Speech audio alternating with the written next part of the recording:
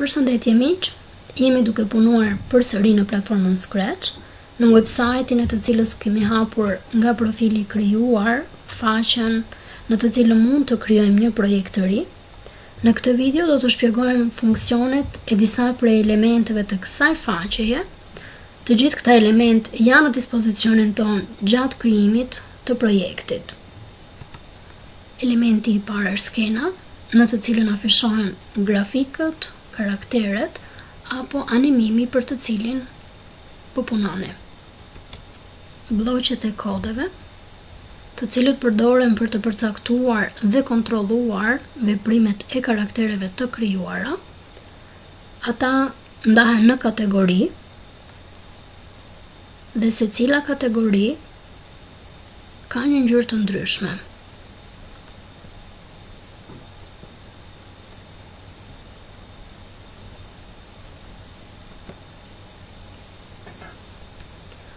Në qendër kemi zonën e vendosjes së bloqeve të kodeve, të cilët merren lehtësisht dhe vendosen duke u bashkuar me njëri tjetrin, sipas një rrjedhje logjike për të formuar projektin.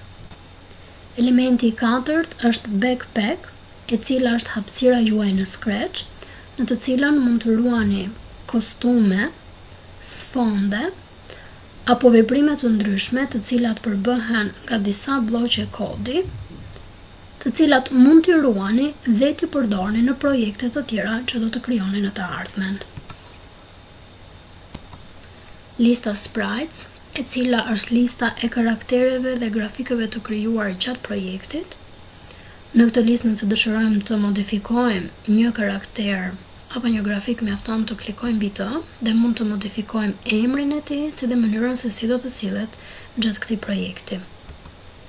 Backdrops është sfondi i skenës, të cilin mund ta ndryshojmë duke përzgjedhur një nga sfondet e ofruara.